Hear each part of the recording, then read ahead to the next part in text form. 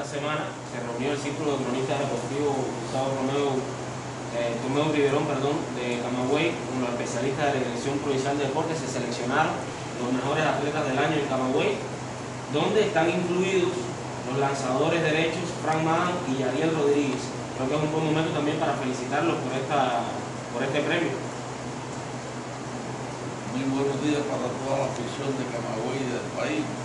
Yo pienso que debemos, y es un deber, de felicitar con mayúscula a FranK Madan por la labor que ha efectuado en el equipo de pelota de Camagüey, y Ariel Rodríguez, que nos está representando a nuestro país dignamente en Japón. Creo que fueron muy bien seleccionados los dos. Con relación a lo que nos ocupa y que el pueblo está pendiente allí, es en cuanto a los topes que estamos efectuando. Nosotros regresamos anoche de una gira por Santiago de 2 partidos.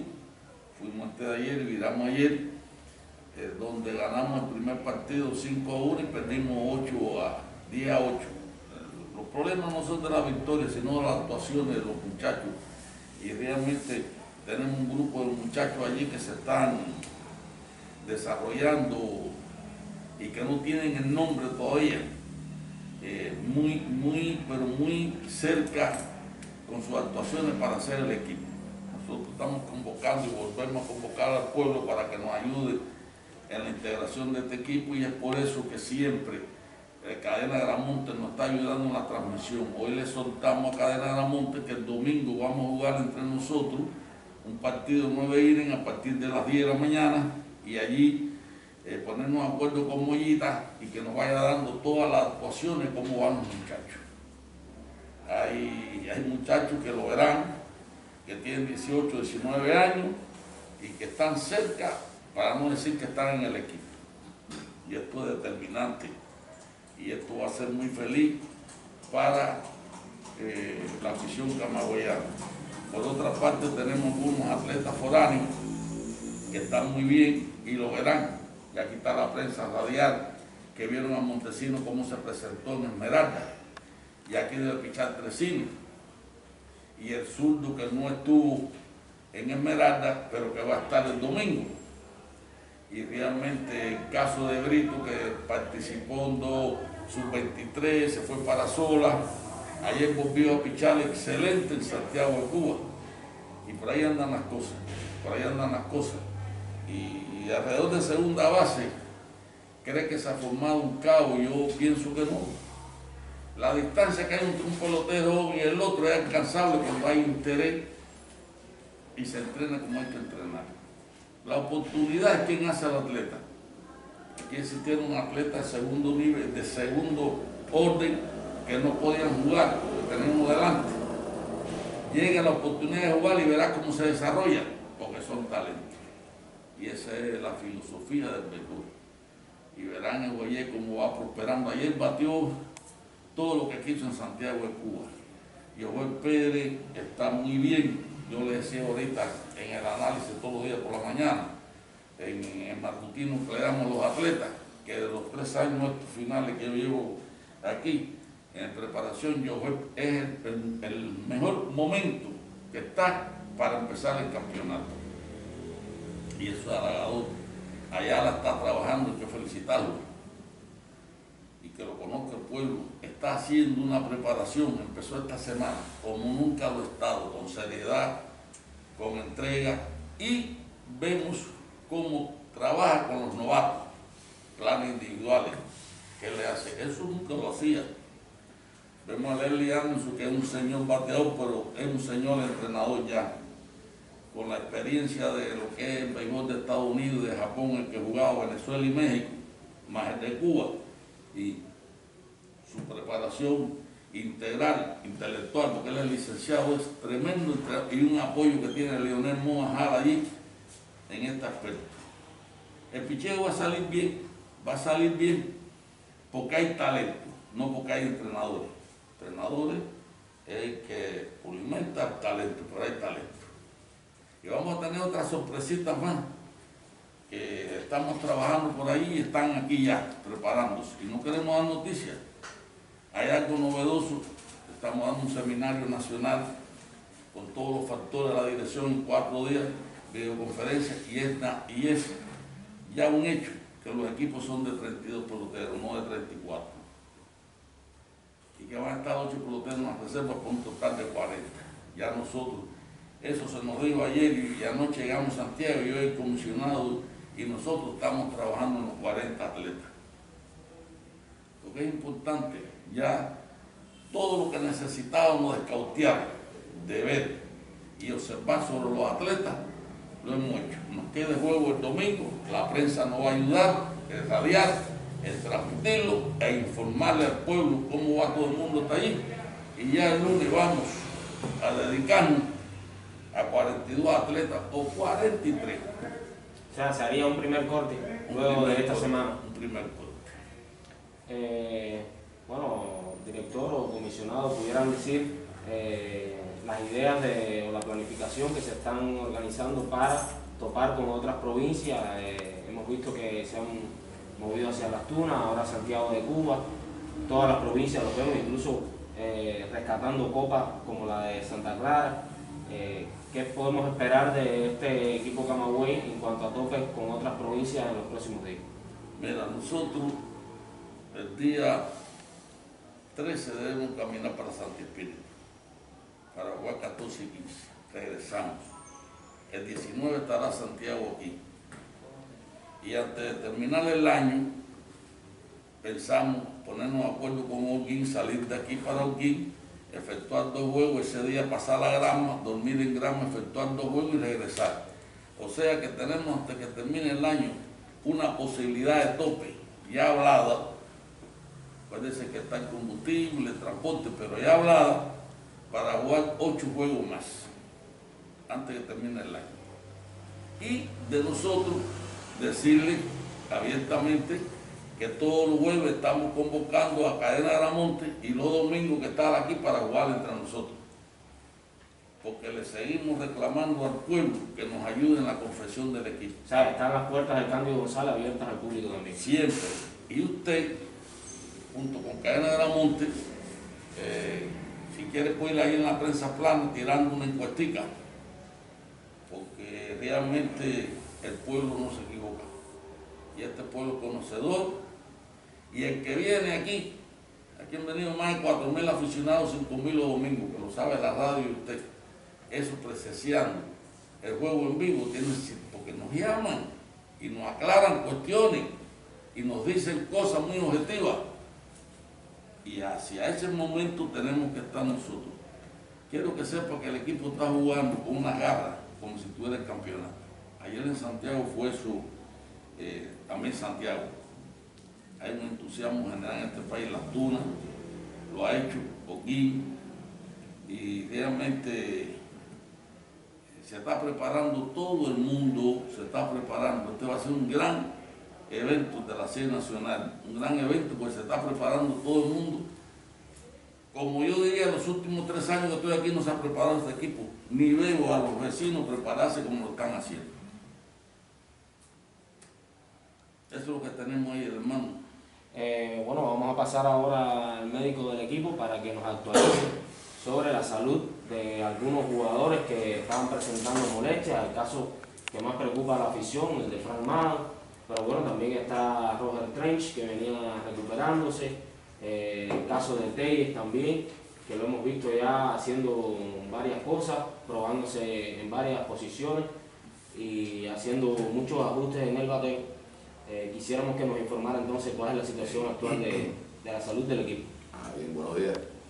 Como usted bien dice, bueno, nuestra preselección de béisbol comenzó esta etapa de preparación con esos 3 atletas que usted acaba de mencionar lesionados. El caso de FranK Madan, para nadie es secreto que regresó lesionado de Venezuela, de la Liga Profesional Venezolana. Y como habíamos informado en la primera conferencia de prensa, habíamos decidido interconsultarlo en La Habana, allá en el FranK País. Felizmente la semana pasada pudo asistir a su interconsulta, ya lo valoró el doctor Tarragona, y en los estudios que le realizaron a FranK Madan allá en el FranK País, bueno, pues se le diagnosticó una calcificación intratendinosa del supraespinoso y se le indica tratamiento con terapia con onda de choque. Hoy casualmente Frank está en La Habana dándose su segunda sesión de tratamiento, pues son 5 sesiones semanales, ¿ok? Es decir, tiene que ir 5 semanas consecutivas a La Habana a darse terapia, ya le quedan 3. Por nuestra parte pensamos que Frank va a estar en condiciones de poder participar en la serie nacional y aportar todo lo que nosotros esperamos de él a la causa del equipo. El caso de Roger Trench, como bien usted dice, bueno, pues se incorporó lesionado a la preparación.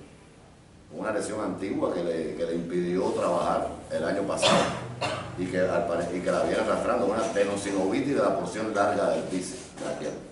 Trench se encuentra bajo tratamiento médico en este momento.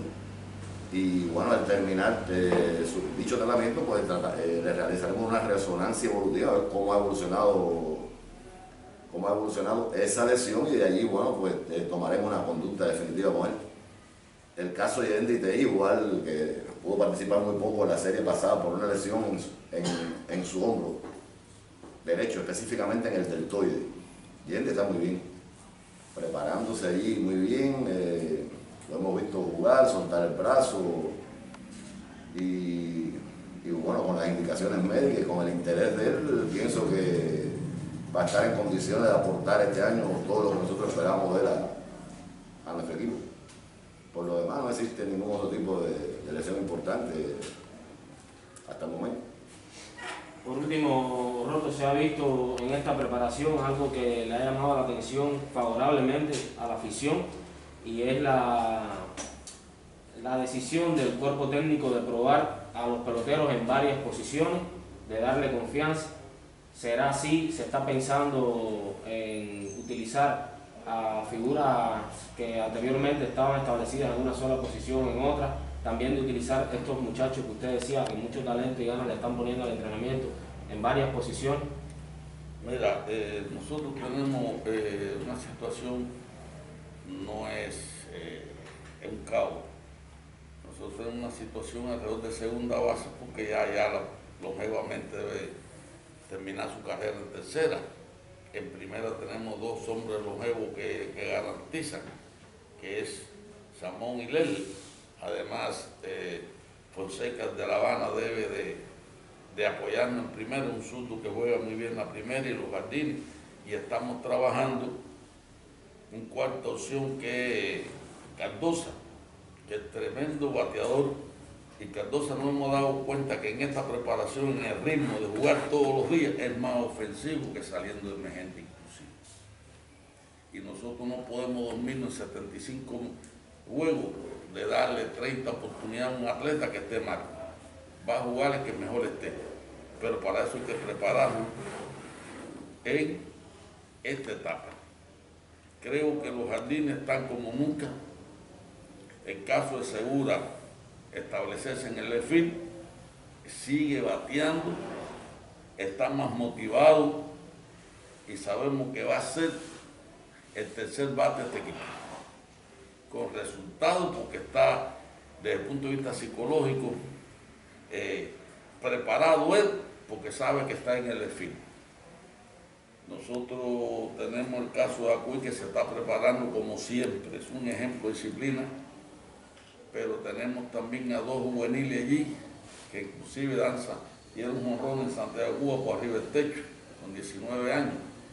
No queremos decir que estén en el equipo, pero lo estamos moviendo alrededor de Cristian, alrededor de segunda base y en los jardines. Y Cristian está en este momento con capacidad de jugar la serie nacional y de batear. Chamaco que viene transitando por todas las categorías haciéndolo, inclusive equipos Cuba.